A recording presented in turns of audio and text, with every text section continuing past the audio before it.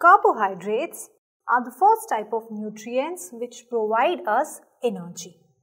So their main function is to provide our body with energy. How do they do that? Well, the most important types of carbohydrates that we consume are in the form of sugars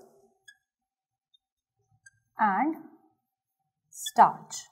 Okay, so these are sugars and starch. Now the sugars, they are the immediate sources of energy, whereas the starch, they give us energy but little slowly.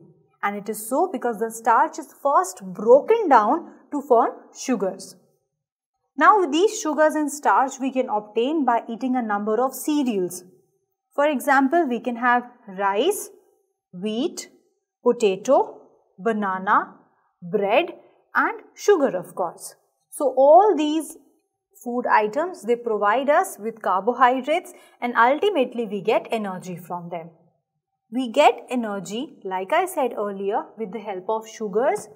So basically these sugars, they act like a fuel, and when these combine with oxygen, they get broken down, and that is how we get our energy.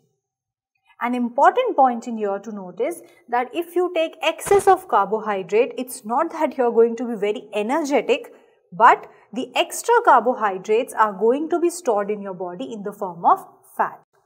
Now this fat, it can be utilized whenever your body requires more amount of energy, but eating a lot of carbohydrates also is not good for health. So this was a brief about carbohydrates.